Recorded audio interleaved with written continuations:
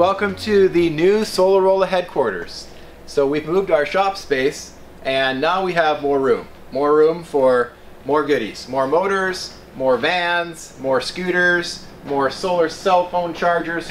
Whatever we have space for it now. And we also have nice high ceilings so that when we build the tops for the vans, we can pop them up and do all the experimentation and design that we need to do. So I would like to introduce you to our next project. We're really excited to be doing a project for Redfoo. If you don't know who Redfoo is, look him up. I went down to Malibu and met with Redfoo and his girlfriend Jasmine, and they are some cool folks. And they are the perfect couple for us to build a van for. So we're really excited to build this art piece for them.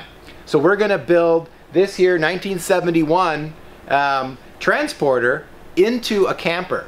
Not just a camper, a fully electric solar powered camper. Now this isn't just going to have a few panels on top. It's going to have solar awnings that come out the side. And it's these solar awnings that come out the side that are really going to give us the kind of power we need to really make a solar electric vehicle viable. We're going to have about 3,000 watts of solar when we're done facing in the sun. So it's going to provide a lot of power for these Tesla Model S battery packs that we're going to be putting in the vehicle. So we're going to put in 7 of these packs. They are about 5 kilowatt hours each, so that gives us 35 to 37 right in there kilowatt hours, which in this vehicle will give us about 100 miles. We have the gasoline engine out, and it's the hardest part, it's the dirty part. I'm so glad it's over. No more gas, no more oil, no more antifreeze, and we get to go from that ugly gnarly thing to this gorgeous little electric motor. It's the Net Gain Hyper 9, so it bolts right up to the Volkswagen transaxle.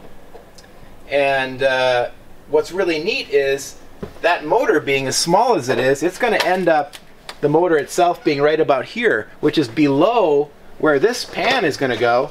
So you're going to have basically a nice big open trunk space. It's going to be really nice to be able to carry your supplies when you're camping or whatever you need to carry with you. But I've fitted everything, so everything has actually been fitted in already, but I take it out so that I can work on various areas, and I need to do a bunch of buffing and painting before I reassemble everything. So now I'm going to start on the battery box.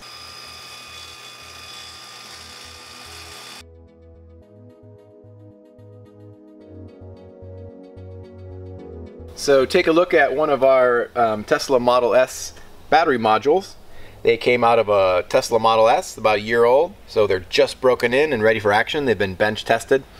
Alright, so the chargers are dilithium design through Thunderstruck motors. They're awesome. I've used 2 of them for years now. You can program them. This is the motor controller for the Net Gain Hyper 9. So it's got a cooling plate underneath it, so it is liquid cooled. So yeah, we have our little cooling fan and radiator. Super cute little thing, isn't it cute?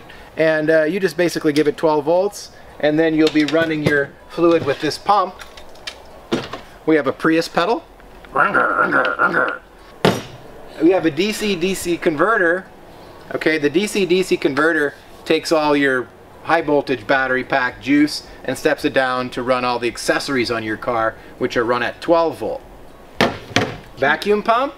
Gasoline motors produce their own vacuum, so the brakes are run by vacuum assist, and this creates vacuum with a little electric motor.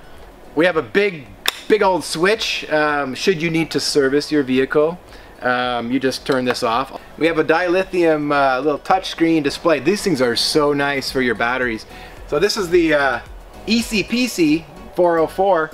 These things are awesome, and we've used these in all of our vehicles. So even though it's slightly redundant, we'll put one in to make sure, because this is like your gas gauge and it gives you a readout of your amps in real time.